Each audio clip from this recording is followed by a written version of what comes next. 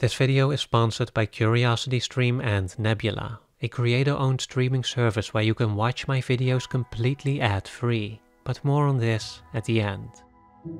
Each one of us here today will, at one time in our lives, look upon a loved one who is in need and ask the same question. We are willing to help, Lord, but what, if anything, is needed? When Norman McLean retired and finally sat down to write the story about the Montana of his youth, as his children had been encouraging him to do for a long time, he initially did so to explore his relationship with his younger brother Paul, who struggled with alcoholism and gambling addiction, and was beaten to death at the age of 32. He did not want any big brother advice or money or help, McLean wrote, and in the end, I could not help him. I wonder to what extent he was aware of just how much his story, which he titled A River Runs Through It, and which was later adapted to a film of the same name by Robert Redford, touched on a painfully universal human experience.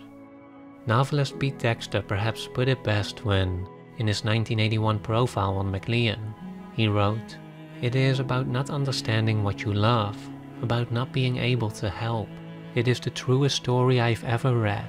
It might be the best written, and to this day it won't leave me alone." For me as well, A River Runs Through It has stuck with me for many years, just as many of the other stories that have engaged with this same fundamental question. Why is it that we struggle so much to help those who are closest to us, those we should know and understand? Why can't we save those we love? So what was it like being married? Oh, it's hard for sure. But there's something that feels so good about sharing your life with somebody. It is a wonderful thing to get to know a person, to experience the process of gradually transforming an initial impression into a meaningful connection. Whether it is a bond formed between romantic partners, a parent and a child, between siblings or friends, the many stories that detail this universal phenomenon all share a similar beauty. The beauty of getting to know someone's likes and dislikes, their hopes and dreams, fears and sensitivities. The beauty of, if you're lucky, getting to learn someone's secrets, the little details, the more hidden peculiarities that few others know about, that perhaps only you have the privilege of savoring. Those are the things I miss the most. The little idiosyncrasies that only I know about. That's what made her my wife. It is the beauty of feeling like you truly understand someone, and in turn, to feel like you are understood by them. To feel like there is someone who knows you, the real you, and loves you for it. In our house together, there was a sense of just trying stuff and allowing each other to fail and to be excited about things.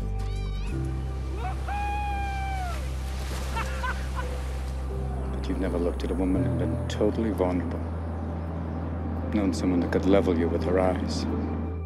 It is a wonderful thing to get to know a person, to create a bond that seems to transcend language, making it feel like you can communicate your inner thoughts and feelings without effort, to feel like someone knows all that it is you want to say before you have spoken a single word, and to feel like you too can read that person from a mere glance, a look in their eyes, a slight change in their body language. To know all there is to know about them. It was exciting to see her grow. Both of us grow and change together. But that's also the hard part. But as many of these stories also tell us, the experience is a fragile one, as your connection to the other person, at any time, can be shattered by unexpected information. Dad, Mom was cheating on you.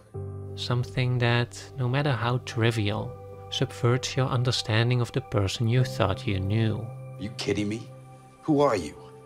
It is here that you realize that no matter how well you know someone, no matter how much you think you understand someone, there always seems to be some part of them, some deeper essence, that eludes you. There are moments that I look at him, this kid that I raised, who I thought I knew inside and out, and I wonder who he is. In The Birth and Death of Meaning, Ernest Becker discusses extensively the implications of what seems to be a vital dualism in our human experience. The implications of having both an outside and an inside. Hello, I'm here. Oh. Hi. When we interact with people, we do so with our outside, with our exterior, our body, the physical and externally perceivable part of ourselves. You're like a nervous guy, huh? No, I'm okay. And we experience of others the same thing. We see their face, we hear their voice, we experience their outward appearance. But she seemed younger. No, not when she smiled. And how did he appear to her in this harsh classroom school lighting? But this is not where we perceive ourselves to be, for beneath the surface of our being, as Becker points out, each of us walks about with a great wealth of interior life, a private and secret self. This inner self, this strange place where we feel our true identity resides in, is utterly personal.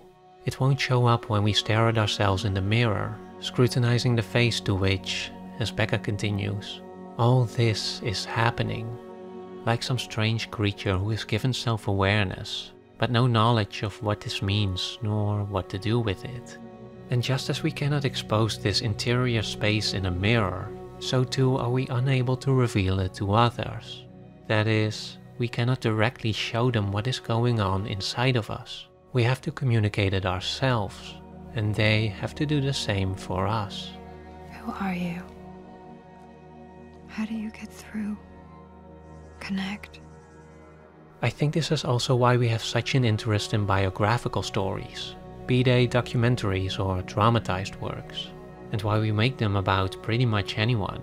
About great historical leaders, about musicians, authors, painters, about mavericks, scientists and astronauts, boxers, race car drivers, ice skaters. From criminals to popes, kings to soldiers, high-life businessmen to vagabonds. The fundamental question of these stories remains the same. Who were these people who walked among us? We often already know their exteriors, their achievements, their stories as they are or could be detailed on a Wikipedia page. But what was their interior like? What were they feeling, thinking? Who were they, really? Bruce was a nomad, but he was always drawn back to this place. His inner landscape. His inner landscape, yeah. Landscape of his soul. I think so. That is what we often desire to know, and precisely that which we cannot tell at face value. It has to be articulated, communicated, interpreted. How are you? I'm fine. But this, as I'm sure we have all discovered, is easier said than done. Allez-y. Dites ce que vous avez sur le cœur. When Becker looked at the world, he saw a world that deals mostly in exteriors, in cultivated personalities. A world where one is expected to behave in a certain way, talk in a certain way, appear in a certain way. A world that increasingly detaches us from our own interior, and that increasingly leaves us struggling to truly connect with that of others. What do I mean to you? What do you mean to me? Often we want to say something unusually intimate to a spouse, a parent, a friend, Becker writes. Communicate something of how we are really feeling about a sunset, who we really feel we are, only to fall strangely and miserably flat. You remember when you were a kid and we used to just, please. And indeed, it seems true that whenever we try to say something that actually matters, when we try to express a real concern, a sincere feeling, that we tend to stumble the hardest. You know, I do worry. Well, I think I'm gonna run over and... What? What? Once in a great while, as Becker also acknowledges, we do succeed in accurately communicating ourselves to others and getting a true enough glance into their interior in return. This is most likely to happen when we are younger, where we still have that explicit connection with our own interior, and still have the passion to truly try and connect it to that of others. Are you trying to say you want to kiss me? If we're lucky, this is where we get to experience that wonderful thing of getting to know a person, if only for a moment. But for Becker, the uniqueness of this occasional breakthrough only proves the rule, that more often than not, whatever it is we want to communicate about our innermost selves, as he puts it, slithers away in exchanges of words that are somehow besides the point of what we are trying to say. All right, I tell you that I love you unconditionally. I tell you that you're beautiful. I tell you that your ass looks great when you're 80. I'm trying to make you laugh. Okay. This friction between our longing to express ourselves, to connect with others, and our apparent inability to do so has also been described in an incredibly poignant and affecting poem by Rilke, who wrote, "You who never arrived in my arms, beloved who were lost from the start. I don't even know what songs would please you. I have given up trying to recognize you in the surging wave of the next moment. All the immense images in me, the far-off, deeply felt landscape, cities, towers and bridges, and unsuspected turns in the path, and those powerful lands that were once pulsing with the life of the gods, all rise within me to mean you, who forever elude me." Though he wrote these words to capture the pain of never meeting one's true love, I think it also applies to those moments where we suddenly feel distanced from those who are closest to us, where we realize that we don't know everything about them as we thought we did. What about you? What about me? How are you? Such moments are perhaps most likely to arise whenever we are trying to help, whenever we are trying to directly influence the life of someone else, because getting to know a person also means getting to know their shortcomings, their flaws, their internal obstacles that are holding them back, or negatively impact their lives in other ways. Most often these are quite harmless, like having a partner who can't seem to keep track of time and is always running late and stressing themselves out, or a sibling who seems to keep getting in their own way. But they can be more serious. Our loved ones may get into real trouble. They could be severely struggling, suffering. It's about my son. He's been doing all sorts of drugs. We're picking your brother up too much lately. Is that right? What is it doing to him? And what can I do to help him? In situations like these, it is hard to ignore the urge to step in, to get involved and connect or reconnect to the person in need, to really understand what they are feeling, what they are going through, and by extension, what we can do to offer support. Why don't you try to help us understand? If you need any money, Paul, Or just let us help you. I can help. But the thing about trying to help in this way is that, more often than not, depending on what exactly is going on, the part that we are trying to change is not so much the external situation of the person in trouble, but rather their interior, something inside their character. You know, if only they would let us erase their bad habits, unburden them from their traumas, if only they would let us fix what is broken, then they would be saved. They would be happy again. Nick, what you have, you're gonna find it again. And you're gonna get it back. But it is precisely here that we are likely to once more find ourselves frustratingly incapable, stumbling over our words, running into walls, miscommunicating our good intentions. Let me book your room at a hotel for a couple of nights. Conrad, can you please turn that off? Get out. Word is true, we can seldom help those closest to us.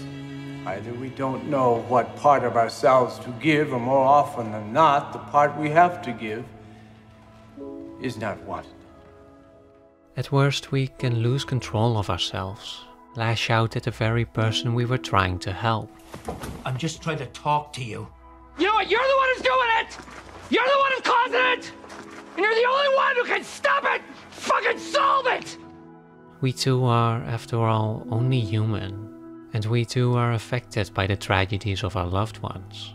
no one truly suffers alone, standing by, watching helplessly as someone close to us slips away. It is not easy. One series that beautifully captures this is HBO's The Leftovers, which, even though I've only recently watched it for the first time, might just be the best TV show I've ever seen. Set 3 years after the sudden departure, the mysterious disappearance of 2% of the global population, the entire world finds itself in a state of collective grief. Among others, we follow Kevin, a man who hasn't lost any members of his immediate family, yet still finds himself estranged from them. His wife, his daughter and son, the very people who were closest to him, who he thought he knew, have all drifted outside of his reach. But I just wanted to be with them. And I wanted to hold them. And then I started to lose them. One by one. At first, it seems that this is because of the disruptive psychological effects of the sudden departure. But the reality, as we slowly learn, is that Kevin's family was never that close and connected to begin with. There were always walls, barriers, secrets. As such, the sudden departure, and its fundamental mystery, didn't so much change Kevin's family as much as it revealed its true nature.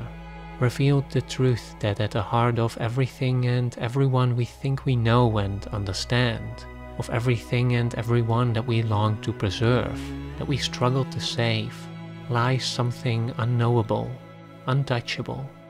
In this sense, it's really an existential matter too. You're home. One of the major through lines in The Leftovers is the struggle to find a feeling of home, of connection. It shows how much we rely on our relations with others to keep ourselves grounded, to make us feel secure and comforted, and subsequently, how damaging it can be when these relations are broken. It feels alienating, in a way, especially when we consider how many people there are in our lives that we feel truly connected to in the first place. Because when you really think about it, about how many people can you say with absolute certainty that you fully understand them? 1, 2, maybe 3? I thought we were close. I thought we were closer than most fathers and sons. And so it makes sense that losing one of those can make you question the concept of human connection in its entirety. Because if we cannot understand even those who are closest to us, who then? And inversely, is there anyone out there who truly understands us, who truly knows who we are? Once again, we might find ourselves staring into the mirror, scrutinizing our face in search of the me to which all this is happening. The unrevealable, unobservable self trapped somewhere behind these eyes, hopelessly isolated and painfully alone.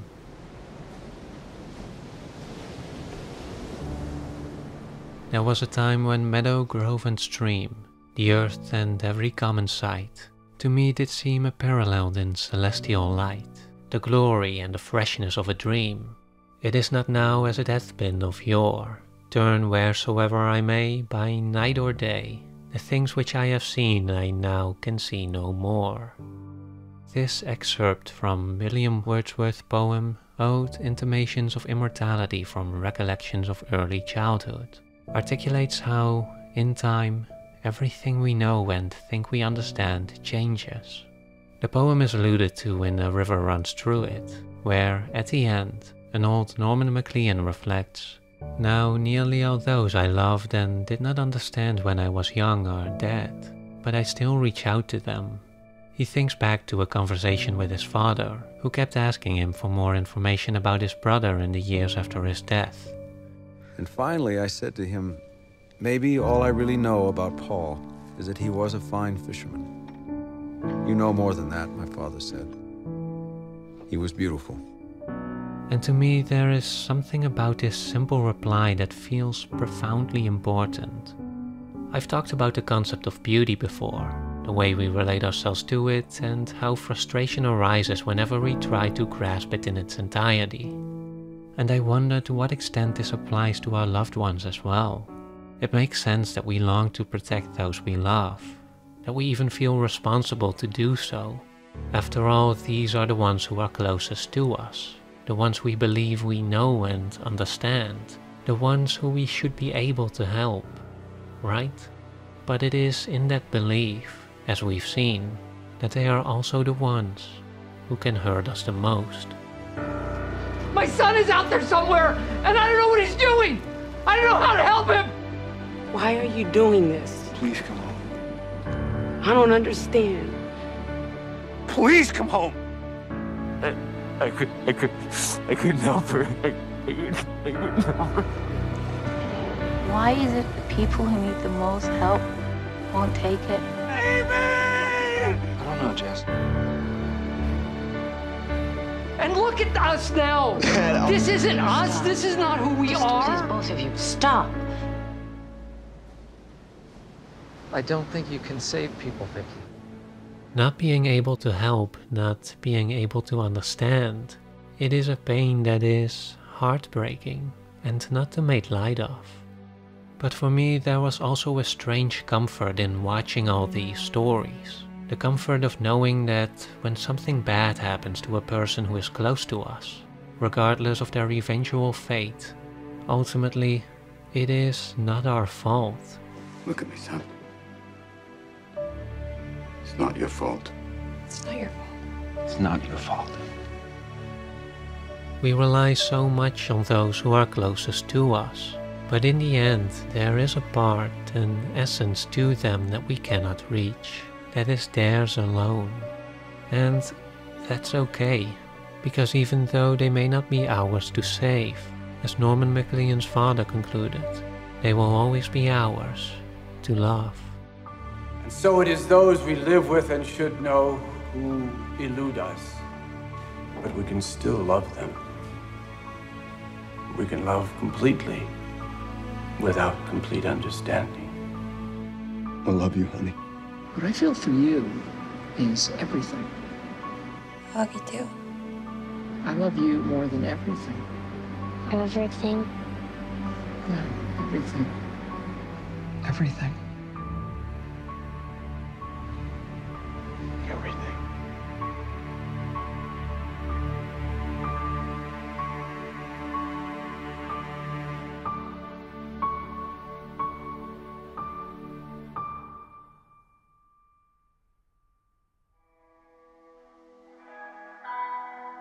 While we are on the subject of love and support, and helping those that you care about, I have been working together with dozens of amazing creators like PhilosophyTube, Lindsay Ellis, H. Bomber Guy, Thomas Flight, and many more, to build a new streaming service called Nebula.